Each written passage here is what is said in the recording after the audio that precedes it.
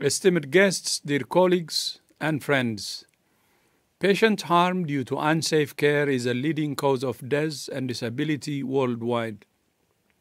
It's a problem for all countries, but it's particularly acute in resource-constrained settings. Safety lapses cause 2.6 million deaths each year in hospitals in low- and middle-income countries alone.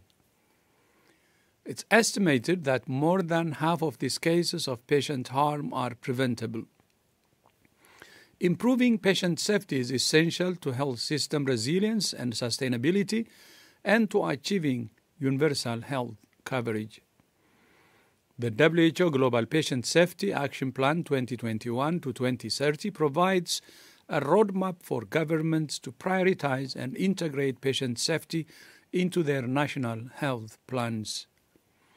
The action plan is supported by WHO's Global Patient Safety Challenges, which advocate for systemic improvements on critical themes such as infection prevention and control, safe surgery, and medication safety.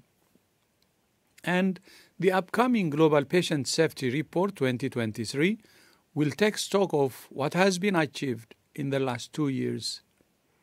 WHO is proud to partner with the Patient Safety Movement Foundation to build a culture of safety in health systems across the world. I wish you all a productive summit. I thank you.